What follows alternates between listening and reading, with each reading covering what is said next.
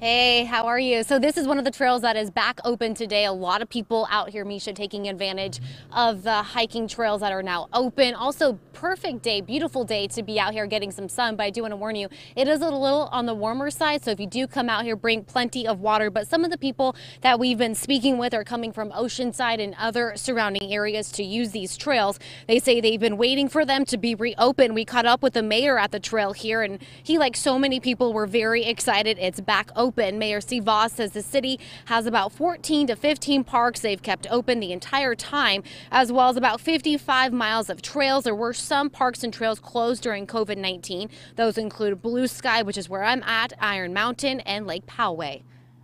Folks have been getting cabin fever, and it's good to open up our biggest attractions. These trails are kind of our beach. We kept most of our parks open throughout this pandemic. We had about 55 miles of trails open, but the ones that people really wanted to visit, Blue Sky, Lake Poway, and Iron Mountain, we're getting them back open. And the mayor says tomorrow morning, that's when Lake Poway will be reopened. Keep in mind, there are still some guidelines in place. You want to make sure you keep that 6 feet of distance when you're using the trails and hiking the trails, as well as wearing a face covering. So once again, Lake Poway officially reopens tomorrow morning. Live in Poway, Jacqueline Terkesian, Fox 5 News.